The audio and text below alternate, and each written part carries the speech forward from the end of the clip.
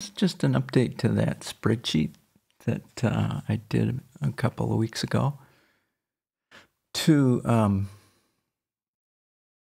set out the change. There were errors in the Osmose list of CCs and program changes, so I fixed those errors and made a spreadsheet about them. Look back one in my YouTube list for that. I'm not going to go through that again.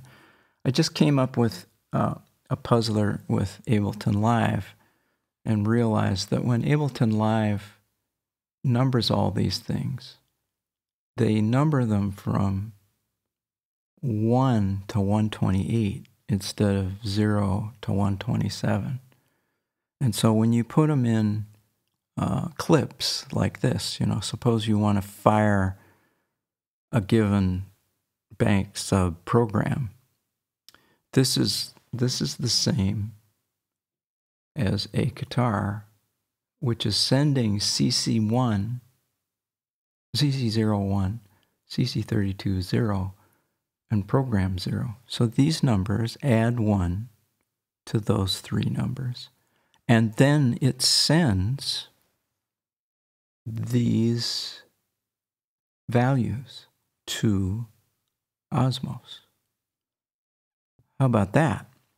So I built a new copy of the spreadsheet and just added 1 to every number in every column, so that when you are trying to set up a clip, you don't have to sit here and mentally keep that all.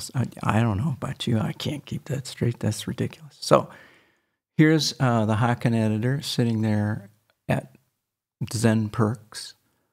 So here's a clip that's got a guitar, this one we've been talking about. If I fire it, it works. If I fire a couple up Archer, it works. If I go into another bank and hit Walking Blues, it works.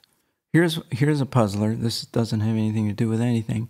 But if I hit this, it goes to the right patch. But the intonation of the patch when you launch it from Ableton is different than the intonation of the patch if you launch it with straight raw commands like these.